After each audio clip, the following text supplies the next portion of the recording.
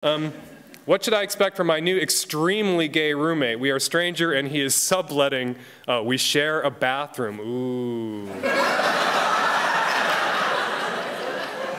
Expect a lot of hair care products with pubic hairs on them.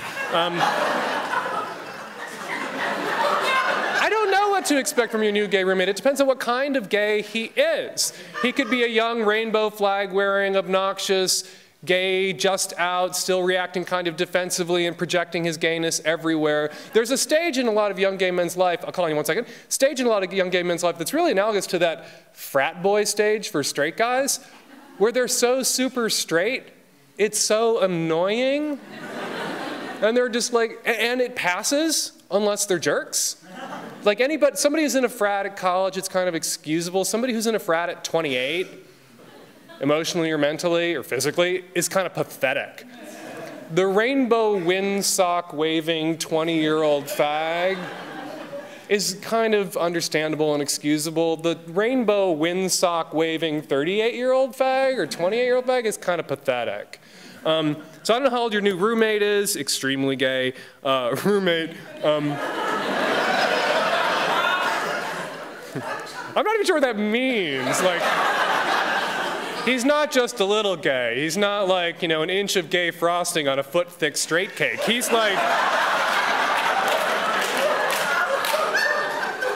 it's like the Queen Mary floating in a tub of lube. I don't know what that means.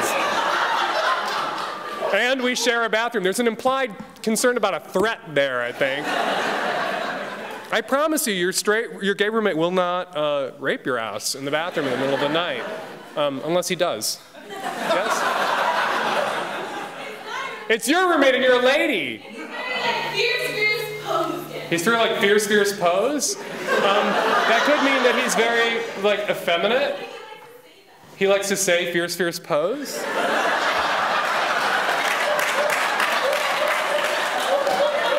You know, sometimes that just makes the fucking world go round, those little faggots. They win Project Runway, they do your hair. Sometimes it's an affectation, and sometimes it's not. You often hear, I get letters from people say, you know, my friend came out, now he has a gay voice. He didn't used to have this gay voice. Now he's kind of got like a higher register and a gayer voice. He sounds more like a lady than he did before. Why is he doing that? Why is he acting like that? Why is he so affected? And the truth is, the straight voice was often the affectation. You know, when they look at the markers that point to a genetic cause of homosexuality, they rattle off all these things, like a gay man's index finger is the same length as a straight woman's index finger, and the gay male hypothalamus is shaped similar to a straight woman's hypothalamus.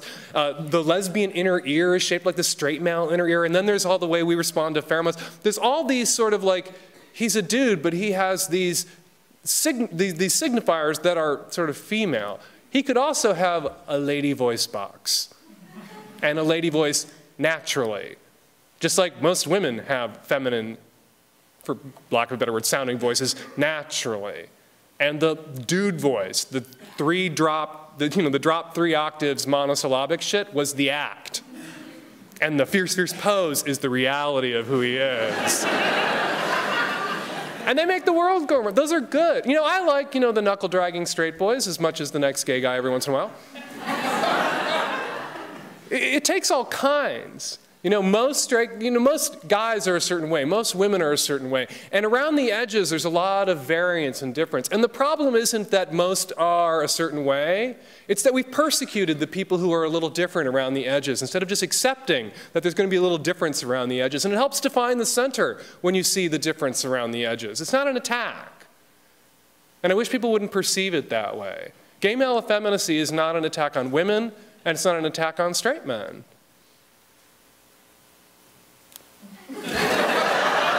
Or their bathrooms. It's not an attack on your bathroom.